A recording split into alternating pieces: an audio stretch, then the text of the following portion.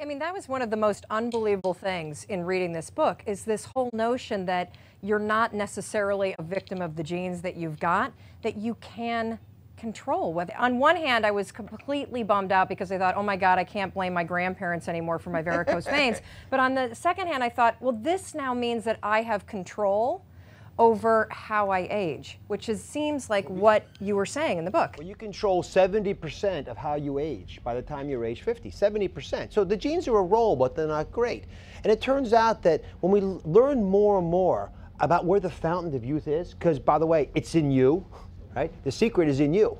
The secret really is all about how our genes are turned on and off, but it's also about how our cells respond to the world outside of us. Aging is not about avoiding breakage. Mike's skull, if they were unbreakable, they'd have to weigh 5 times more than they weigh now. We'd be walking around like this. Well, my ancestors would have died walking off a cliff because you can't look up. Your head would be too heavy. We're designed to be able to break and repair ourselves.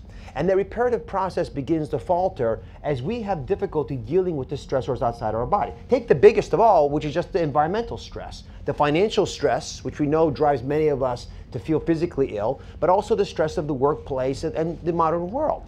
You have inside of you something called the chromosome, right? There are 26 of them. And those chromosomes... You want my shoes for this? Yeah, thank you. Mike's shoes are perfect. Your chromosomes are like the shoelace. And you see Mike's shoelace caps, they're intact. See those little... Yeah. Very rare, but this one is. So they're actually called aglets, these shoelace caps, when they're intact like that. That's a test question. Now, when the cap breaks down, the analogy is when your chromosome tips break down, and they're called telomeres. You should remember that word. So your chromosome tips are like the shoelace. If the cap's intact, you can use it as a shoelace, but more importantly, in your body, the cells can reproduce themselves because their chromosomes can reproduce. Now, this other shoelace of Mike's is frayed a bit at the tip. Your telomeres, if they fray, the chromosome can no longer reproduce. Now, why is that important? Your organs continually replenish themselves with stem cells from your bone marrow. And if those stem cells are unable to reproduce themselves normally because the telomeres are cut off or cleaved and the chromosomes are frayed, then you no longer can replenish your organs. All of your organs do this. We didn't know this till recently. All of your organs continually rejuvenate themselves if your telomeres are long enough. The way we knew that actually was in something you did, which is heart transplants. When we would biopsy the hearts of women who had gotten male hearts, right, we would find male chromosomes. So the women should have only XY chromosomes in their heart because it's a male heart. We would find the opposite, and more strikingly, men who got female hearts would start to express XY chromosomes in the heart. How's that possible? It came from a female. Shouldn't have any Y chromosomes. It happens because their bone marrow starts to replenish and rejuvenate the heart. We give this to you as an example of how much power you really have. Give me an example of the vagus. So one of the things you want to do is keep those telomeres long, because when you get those telomeres that are long, they can keep your stem cells. How do you keep them long? Well, the greatest ager of all, you've heard already, is stress, and stress shortens them.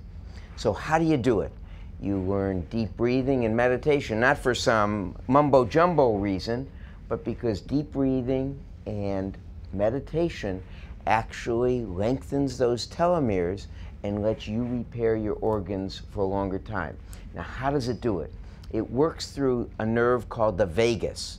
Now, all of you know what happens in Vegas stays in Vegas, right? Well, this is actually the reverse. Your vagus nerve goes all throughout your body. It's the longest nerve from your brain that's directly from your brain. And we used to know that it sent messages out to calm your body. But we didn't know till recently that 75% of the vagus is in charge with bringing messages back to your brain. And as you deep breathe or meditate, it has an effect of calming your brain. And that's one of the great things. So remember, what happens in the vagus spreads to the rest of the brain and spreads to your body to calm it.